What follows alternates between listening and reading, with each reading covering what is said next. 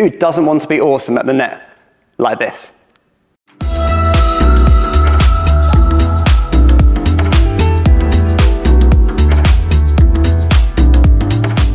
Well, in this video, we're going to take you through 3 different forehand net shots you can play and how to play them. So David, take us through the fundamentals of a good forehand singles net shot. Well, I want to look at 3 things first, and that's movement, grip, and racket position. Because once we've got these 3 perfected, we can actually play all 3 shots from the exact same position. So movement, we're actually going to look at 3 different types of movement to get to the net. But all of them start with a split drop and end with a lunge. It's how we move between the split drop and the lunge that is going to vary. I'm going to take you through all 3. So number 1, the sachet. It starts with a split drop and then our racket leg leads whilst our non-racket leg catches up with our racket leg but never overtakes it. Something like this.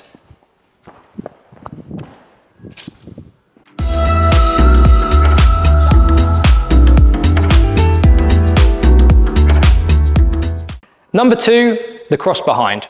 Once again, we're starting with a split drop and our racket leg leads. However, this time our non-racket leg comes behind us, pushes off hard into a lunge. Something like this.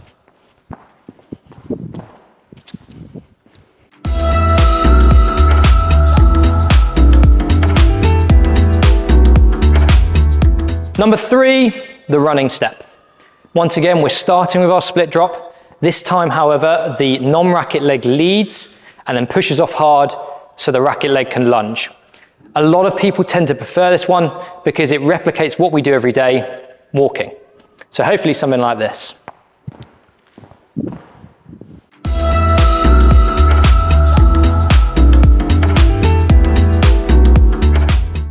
So those are the 3 movements you could use. What I'd recommend is go out and try them out for yourself and see which ones work best for you.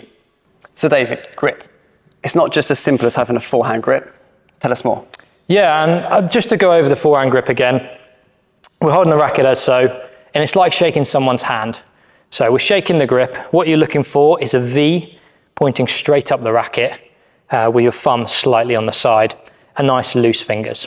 But yeah, there's a bit more than just having a forehand grip, particularly with net, because it's a soft controlled shot. So grip strength is actually probably one of the biggest things that people get wrong. You've got to think of, just like we spoke about, you've got lots of movement going in. There's a force going towards the net. And you've got to counter that force because we now need to control this shuttle softly to go over the net, which means all through the grip, we have to be super, super loose. We're talking 2 out of 10 when we contact the shuttle to absorb that force and control the shuttle over the net. Finally, racket position. This is the final bit that we're going to look at. Now, racket position is really important for getting the shuttle over the net. What we often see with net shots that don't go over is a very level racket position or even slightly pointing backwards, and that will just cause the shuttle to go straight up. So what we're looking for is the hand above the racket head. Once I've got this hand above the head, as you can see, the face is now slightly pointing over the net, and it's going to gently guide that shuttle over the net. So David, we've covered footwork, grip, and racket position. Are these the same for every shot that we're approaching on the forehand net? Yeah, and that's why we started with them, because if you can nail that movement, the grip, and that racket position, so head below the hand, all the shots you play from the forehand court will be from that exact position. And the amazing thing is that adds an element of deception to it as well. Because if you're approaching from the same position every time, your opponent just isn't going to know what shot you're going to hit. So the first shot we're going to talk about is the forehand into out net shot. This is how we're going to play it. I want you to approach the exact same way we've spoken about, with the racket head below the hand, your nice forehand grip, and the same movement. Now, as we go to hit the shuttle, I want you to feel like this racket head moves gently towards the post. It's only a small movement, but it gets that little bit of spin on the shuttle, which makes it very difficult for your opponent to return. Okay, so David, how high over the net do you want to be playing these net shots? And where do you want them to land the other side? Where are we aiming? Yeah, and with net shots, I do want them to be tight. I don't want my opponent to be able to kill that net shot off, but I'm not aiming for that net cord every time. It's unrealistic. All I'm going to do is make lots of errors.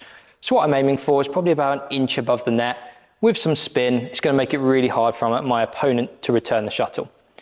And in regards to how close to the net am I going to try and get the shuttle, I do want it quite close. I want to make my opponent move as far as possible and especially cause them to hit a really high, steep lift so I can just finish it off.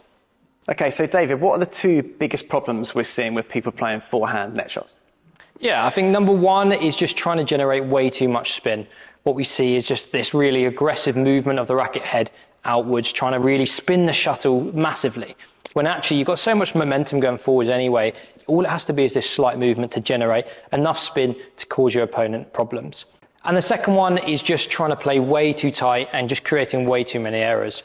We don't need to get this perfect net shot every time. If you get a net cord, it's actually just a bit fortunate, really. So we're aiming for that just inch above the net. If you get the tumble, fantastic. If not, you're still going to hit a good enough net shot to cause a lot of problems for your opponent. So the next shot we're going to talk about is the out to in spin net shot. This is going to be played very similarly to the in to out net shot. The only difference is instead of pushing our racket head towards the post, we're going to bring it slightly across towards the center of the court.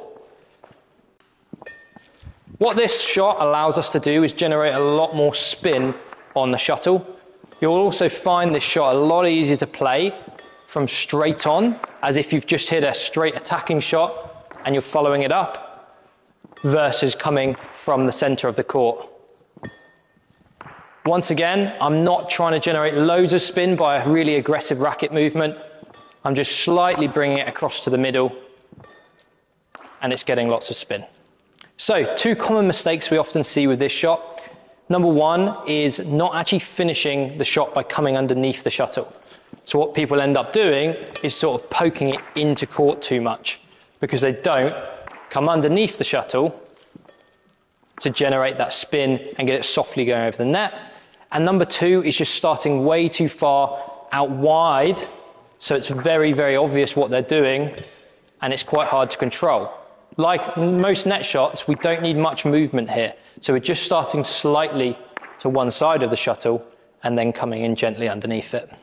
Okay, so we've covered the two straight shots on the net. What about the cross? Yeah, and the cross is a fantastic shot to maneuver your opponent. Now I want you to think about the straight net shot because we're going to be looking like we're playing this. So you're going to set up exactly the same, head below the hand, soft forehand grip, and the same movement in. Now, we've got the same setup, so how do we actually play the shot? Well, from this position, as that shuttle's about to contact the racket, I want a short, sharp action, changing this racket face from upwards to cross. The big thing here is we're not flipping the hand. What we see here is often inconsistent contact, the shuttle flying up, flying out. We want to maintain that racket face pointing the direction we're going to hit this shuttle. And finally, probably one of the biggest mistakes I also see is that margin for error. What we often see the pros play is these really tight net shots to just skim across the net, but we don't need to aim there because the idea isn't to win the point on this shot, it's to maneuver your opponent. So just finding that about a foot away from the net is a perfect landing zone for this cross net shot. So David, I'd like to bring tactics into the discussion here because I see a lot of players playing the cross because it's more fun, because they enjoy playing it. Like, when would we be playing the cross over the straight? Yeah, and the cross net shot is a great fun shot, and actually for a lot of juniors it's often a clean winner, so we often overplay it at a young age. But there has to be a tactical element to it, otherwise we really get ourselves out of position. Because we're playing cross, we open up massive gaps on our side of the court. So when are we going to play it? Well, I want you to imagine there has to be a space there. We've always got to play into space. We always got to keep our opponent on the move. So if there's no space there, the straight net shot is perfectly fine. If there's a space, that's when you can open it up using the cross net. Okay, so just to round up, we've covered 3 different types of footwork that you can use to get to your forehand net. We've looked at the setup for forehand net and 2 shots you can use for straight net and 1 for cross net. We've also covered common mistakes that we're seeing when people are playing forehand net. But David, just one final question. What advice would you give everyone who wants to go away and improve their forehand net? Probably the biggest thing I push with my players is if you're looking to practice technique, this sort of static net shots is fine. But as soon as that technique's good, move away from that as much as possible because it's so unrealistic compared to a game when in a game you're moving fast and having to take that pace off the shuttle around the net to control it. And that's such a massive factor when you're playing a net shot. You want to be doing as much practice of that as possible. Couldn't agree more. Always make sure your practice is relevant. Okay, so thank you very much for taking the time to watching the Badminton Zones video on forehand net. As always, if you like this video and the content, please hit the like and subscribe button, and then head over Instagram and give us a follow.